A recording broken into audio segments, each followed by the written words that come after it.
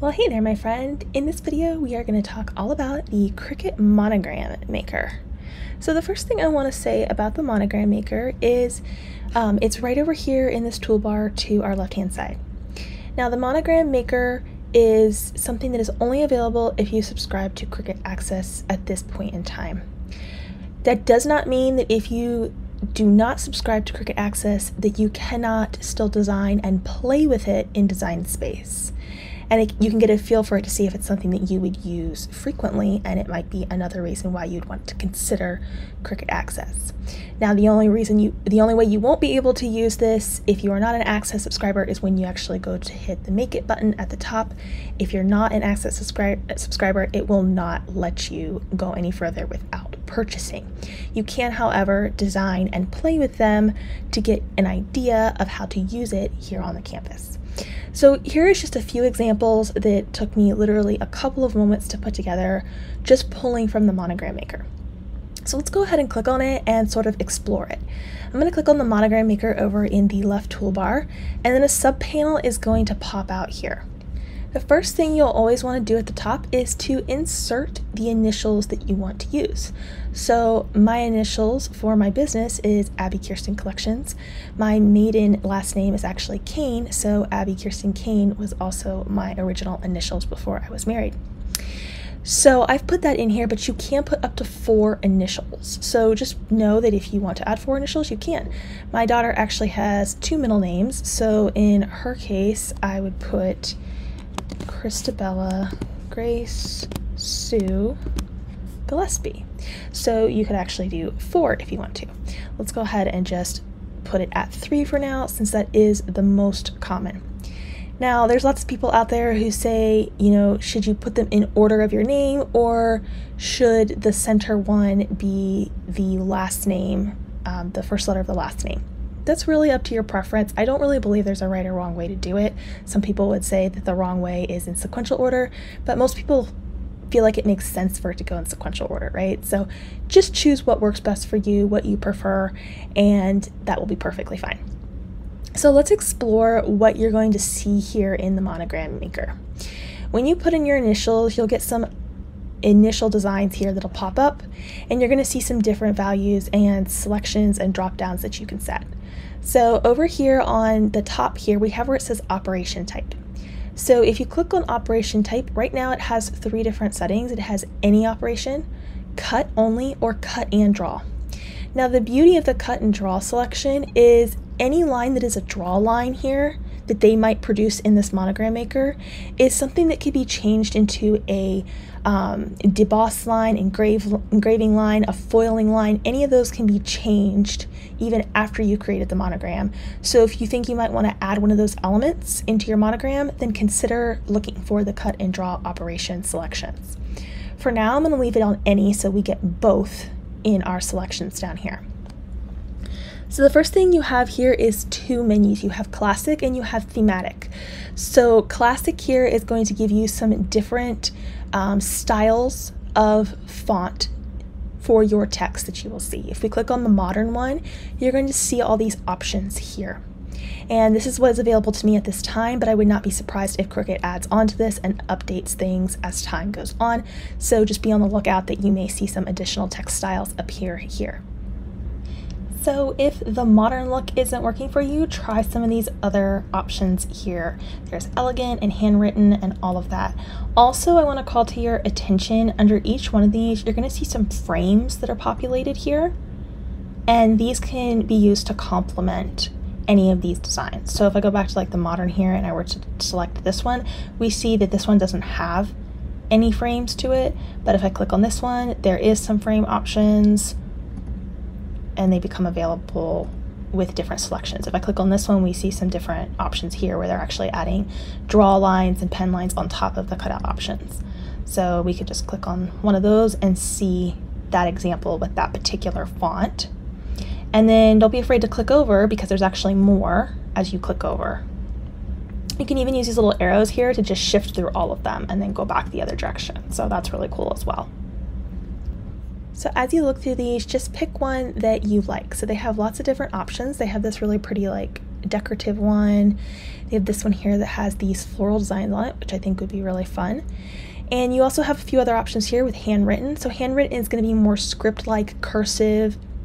They have lots of Operation Pen and Draw in here. You'll see all these little icons here where it has a little pair of scissors or a little draw.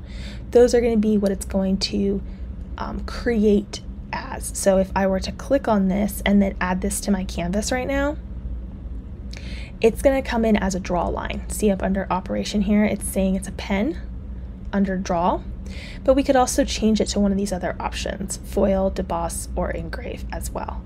So that's what it's going to come in as, but you can change it to one of those other options. If I were to select any of the ones that have the little scissors next to it, let me just select one of those and hit add to canvas. You see that the operation is basic cut because it had those little scissors. So it gives you that information as you're working in here. Now, what happens when we go over to the Thematic tab? So the Thematic tab gives you not only text options here, so look at the different, if you look here under this bar, and I were to click through any of these, see how it goes on there for a bit, and it keeps scrolling over.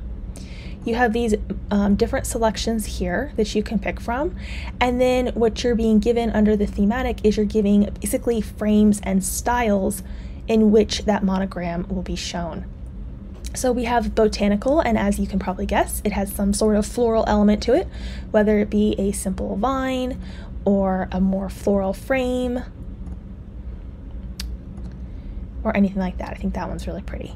And every time you click on one of these, notice here underneath where our selection for our monogram font style is, it changes. So they've selected different things for you that they think works best with that particular type of theme or frame.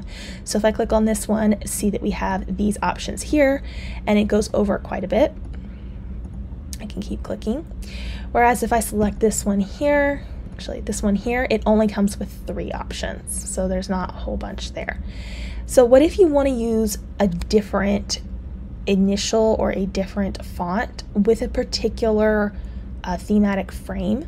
You can absolutely do that, and I'm going to get into that in just one second. I just want to walk you through the other subcategories here. So under this thematic, again, we have a decorative, and if you click on each of these, you'll see different fonts here, and then it'll have some sort of supporting element. It might be a frame, so a lot to choose from, and these are some great options to pick through. We have occasions as well. So with occasions, you have, you know, some of the most popular things. So weddings and graduations. You have some apples here, which would be great for like teacher appreciation. We have fall and seasonal things. I think the snowflakes are really cute and pretty. And once again, if you click on any of these, you'll notice that your selection here for the actual text changes in what those center monogram letters are actually going to look like. So just always kind of play around with what you're seeing there. Let's take the little pineapple one. That's super cute. You'll also notice with certain ones that it only shows one letter. This is just showcasing the last name of the person. So notice that there are some where it shows 2 letters of the monogram, or it shows 1 letter of the monogram, and these are just different things that Cricut has put together because they think it works best. But what if you want to be able to play with these and mix and match, basically customizing it even more? So there's a very easy way to do that. Let me actually pick one here. I'm gonna go to,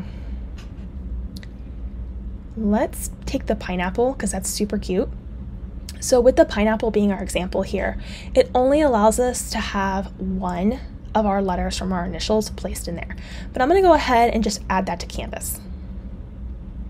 Okay, so I'm going to add that to canvas, and real quick, I'm going to get these other ones off my screen. So I'm just going to group them and then hide them over here in the layers panel. And we're going to work with this one. Okay, so we just added this one. I'm going to go back to the Monogram Maker because let's say I don't like having just the single letter there. Maybe I want all 3 letters shown. I'm going to go back to Classic now. I'm going to go under Modern, and of course you could check out the other options, and I'm going to do this one because I like the circular nature of this and how it's showing up. So I'm going to click Add to Canvas like that. So I'm going to select the pineapple there and take a look at the layers panel to your right. Notice how we have all these different layers in here. So Cricut was really great when they created this because it did not limit you to it being like one image, like one flattened, one layered image. It actually comes in as a group where you can actually select different pieces.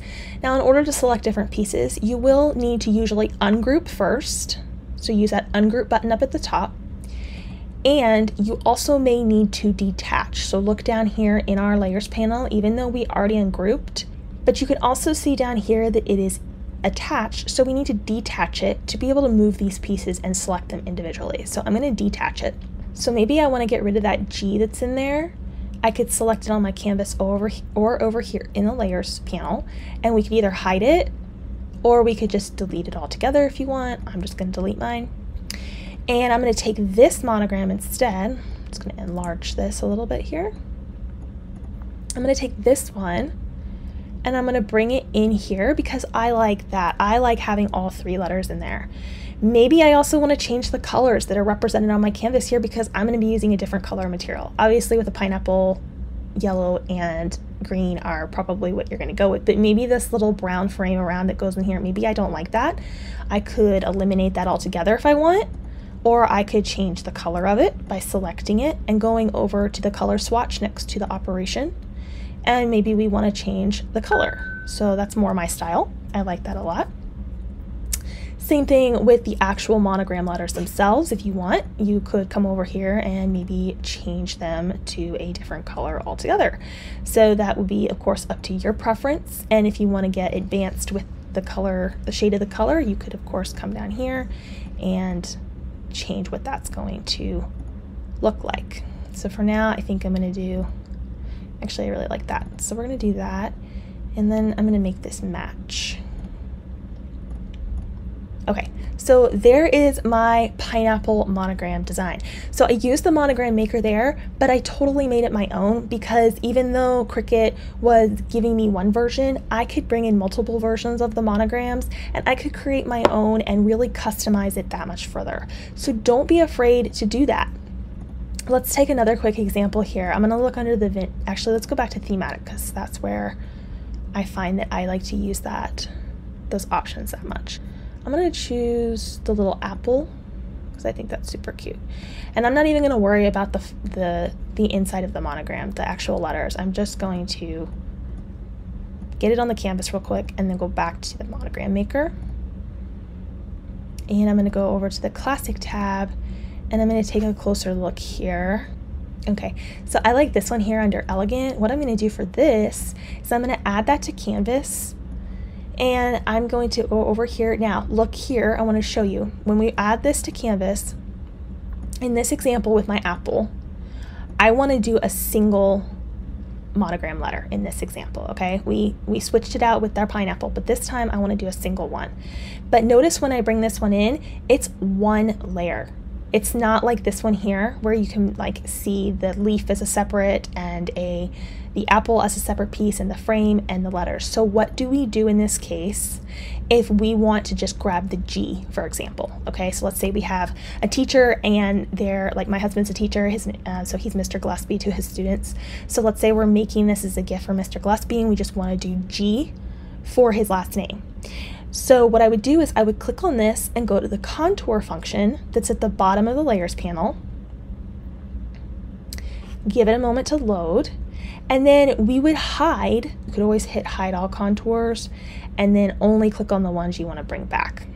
So I know I want to bring back this, this, this, and you may have to zoom in.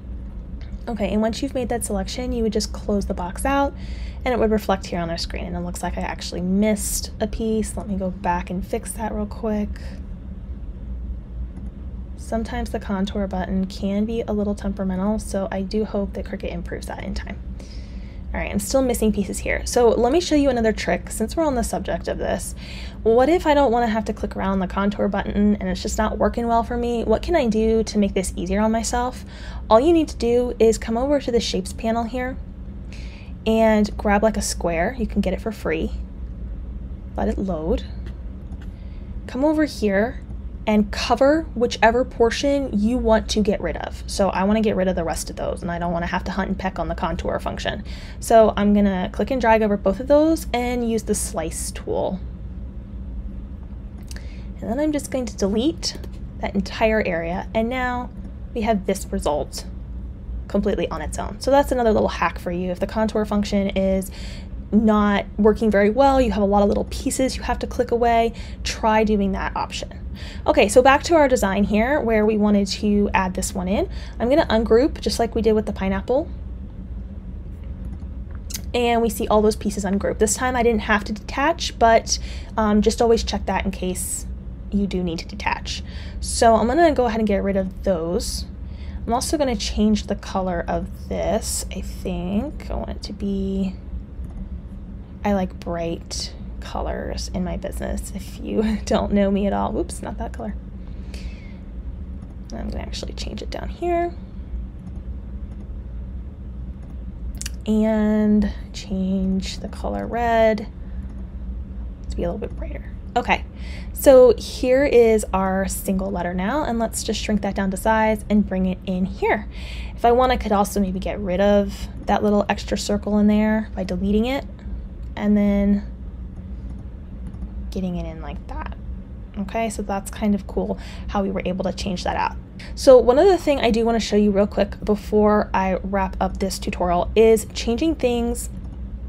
Let's look at a cut and draw option. Let's take this one here. Actually, I like that one.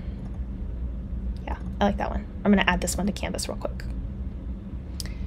Okay, and I'm going to drag this up. So remember I said at the beginning that you can change anything that is a pen line here or a draw line. It's also known as the same thing as a draw line. You can change it to a foil or an engrave or a deboss operation as well. So you're not limited just to using a pen. So I'm going to go ahead and select the group here, and I'm going to ungroup this on my layers panel. And I noticed that it's still attached together, so I need to use the Detach tool down here in order to select things individually. Let's say I want my initials here to be foiled on instead of written with a pen.